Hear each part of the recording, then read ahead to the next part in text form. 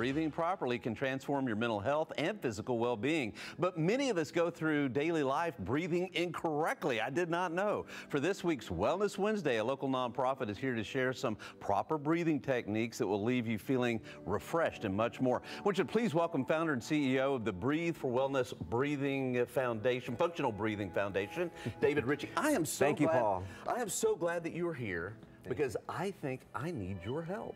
Possibly. Possibly. I've been observing. Okay, first thing I'm going to ask is, what is the misconception of breathing? Because, you know, all these years I've been breathing, right? But am I doing it wrong? Right. Well, let's talk about functional breathing first, what it actually is about meeting the body's actual true needs as opposed to being a constant state of fight or flight. So functional breathing is nasal, in and out, right?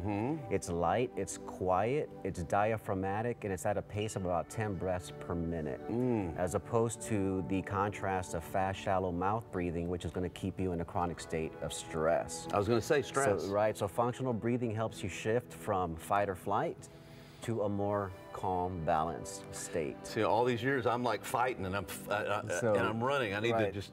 So the misconception is that breathing is automatic, right? So respiration is automatic, but functional breathing is intentional, and it's only through the nose, in or out. Okay, so in and out. So David, tell me. Can we do like an exercise? Sure, absolutely. So I have a little timer here. It's a metronome, so it's going to be 6 seconds. You hear that? So as soon as you hear the click, I want you to start exhaling through your nose, lightly. Inhale lightly, no noise. Don't lift your shoulders. Exhale slowly. So we're just going 6 seconds in, 6 seconds out. When you inhale, don't lift your chest or your shoulders, and don't make any noise. You know, right? So you start feeling kind of calm. So how long do you want to do that? Like somebody's watching. Sure. How long? I always recommend my students to practice this for 60 minutes a day and 10-minute 60 minutes a day? 10-minute increments, right? Okay. So as soon as you wake up, before you start going, 10 minutes of light breathing. Before your mind starts racing. Before and after every meal and before bed, you're going to hit 60 minutes, and you're actually going to get into rest and digest mode before you eat. So you're actually going to digest your food. How did you come up with this? Well, I didn't come up with this. Actually, this has been around for thousands of years, right? Our ancestors have known about this. Right. They've even been studying this in the elite schools here in universities. But it's just simple. If you have to open your mouth to breathe for any reason, whether you're walking, exercising, especially sleeping, then you have dysfunctional breathing. You should be able to accomplish everything through your nose. As soon as you open your mouth to breathe, you're telling your brain there is an emergency, and you're going to drop adrenaline, cortisol, stress hormones, right? Right. Then you're going to flood your bloodstream with glucose, and you're going to start It's so funny you say this because my Garmin watch tells me, hey, you're stressed. I don't feel stressed, but I'm not breathing right. You know? I need to do more of that. Okay, so what are the real impacts? You're going to be stressed if you're not breathing right. Other impacts? So think about it. If you're breathing incorrectly, you're constantly all day dropping adrenaline, cortisol. You're overstimulating your nervous system all day long, and then you're going to try to go to sleep. That's going to be impossible. You know what I'm thinking right now? I'm thinking, well, maybe that helps you put on weight that you really don't need. Well, if your insulin is up all the time because you're breathing incorrectly and you're flooding your body with glucose, guess what? You're not going to lose weight.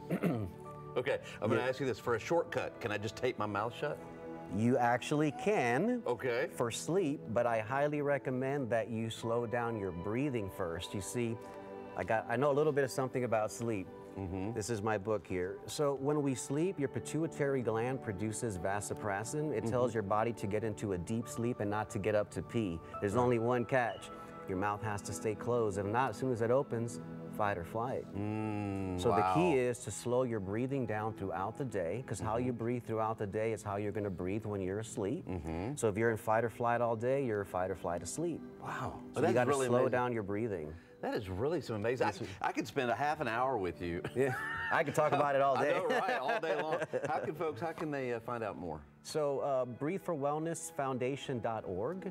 We're located inside Bees Wellness Cafe and Juicery. That's where we have classes. We do private sessions as well. Right. Okay. Also, you did have a special offer. I totally forgot about that. We do, yes. From here to the whole month of June, if you book a private session or if you book into our June 15th class, you will get a day pass at Evolve Human Optimization Lab. So if you want to do a cold plunge, show you how to breathe for the cold plunge. And you do get a wellness consultation, a free wellness consultation at Bees Wellness Cafe. Well, I'm going to tell you, this was really cool. We need to have you back on. Absolutely. Okay. I'll be back. All right. All right. Thank you, David.